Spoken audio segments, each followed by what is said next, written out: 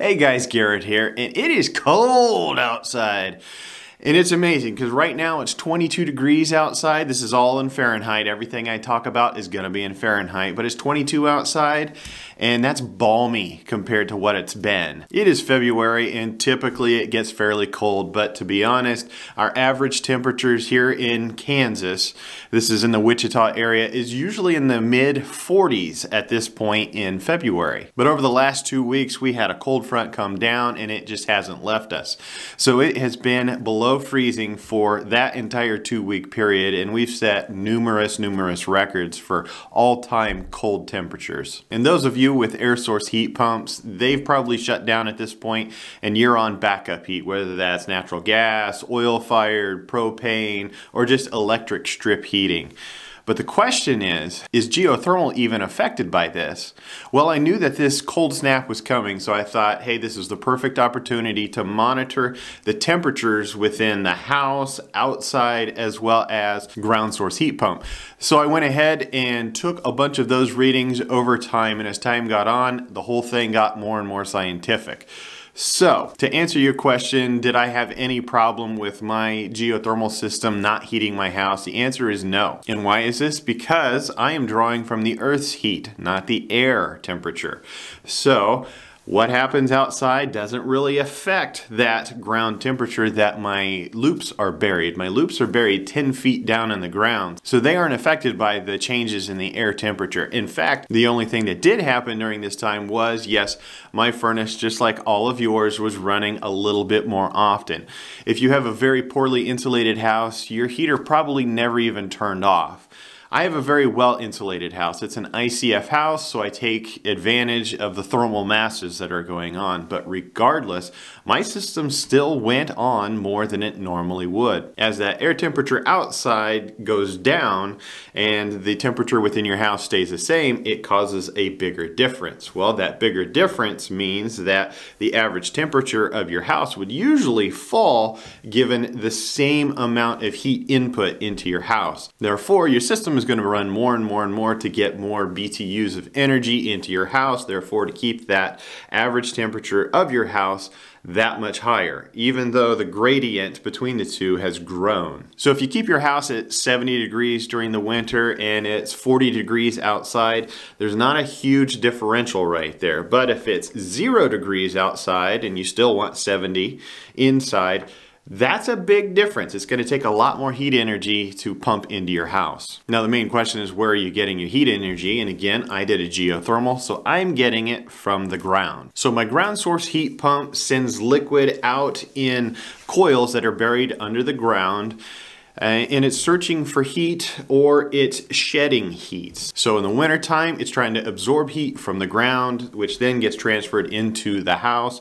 During the summertime, it's trying to shed heat into the ground so that it takes heat out of the house and then therefore puts it in the ground. So what I wanted to see is, what do the extremes, do they even have an effect on the performance of the system? And so I did this by taking temperature readings from my geothermal unit. So with a ground source heat pump, you have the incoming temperature of the fluid. That's the fluid that's already circulated out in the pipes in the ground. And that goes into the heat pump. The heat pump extracts the heat from it, and then you have the outgoing fluid. Well, I can get the temperature of both of those, so I can tell what the difference is between the incoming and the outgoing fluid. So I did this on the first day, and I did not record when I took that measurement. So I'm not even sure when I did it or how long my system had been running, but the incoming temperature was 44.9 degrees and the outgoing temperature was 37.7 degrees. Again, the problem is I didn't record when it was or even what the air temperature was.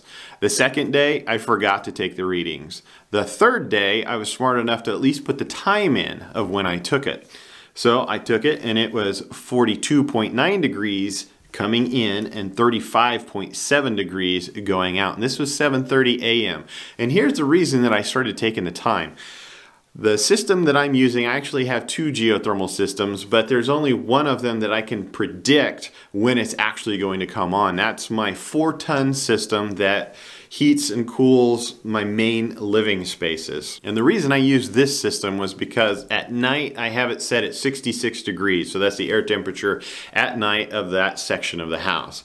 Well, at 7 a.m. I have it set to increase to 68 degrees. So I knew at that point every single day between 7 and whenever the system shuts off, it's going to be on. Well, I didn't want to take the temperatures right when the system comes on. I wanted it to run for a little while. So at this point, I made a decision to go ahead and take those temperatures at roughly 720. Therefore, it had been on for 20 minutes and everything should have equalized at that point. Well, the next day I wasn't even there at 720, so I still took a temperature.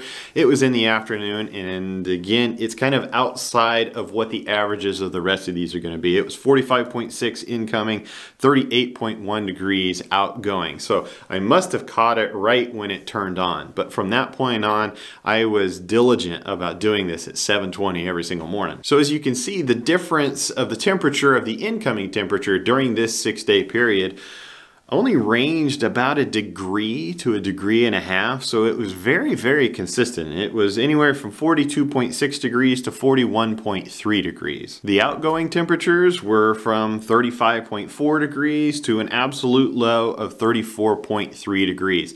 And that low was on the coldest day of the whole period. At the time that I took the reading, it was minus 15 degrees outside. So what do we know from this? What does this prove to us?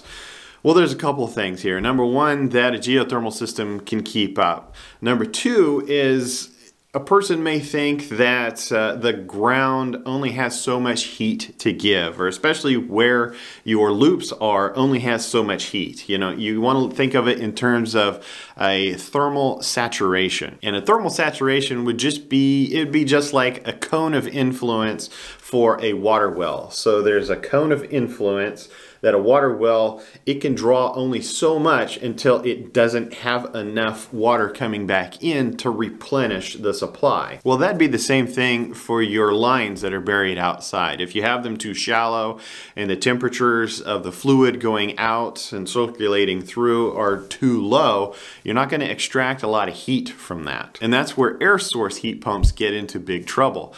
When the temperature outside is 0 degrees, there's not much heat to be gained from that. So at that point, they are too inefficient to even run, and it makes sense just to use backup heat.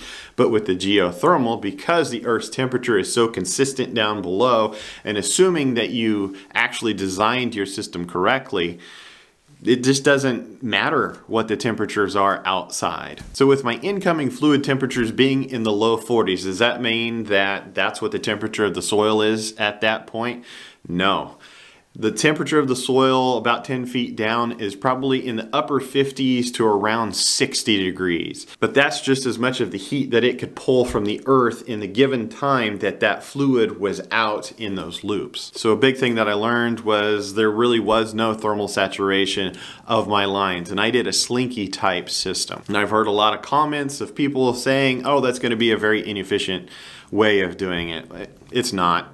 It works just fine. Just design it correctly, get enough loop length, and you'll be just fine. On top of that, bury it deep enough and the outside temperature won't have any effect on what's going on your lines. So if you're looking at this data and you're thinking, okay, yes, Garrett, the temperatures did come down even a little bit on the coldest day. And there's a reason for that. It was super, super cold.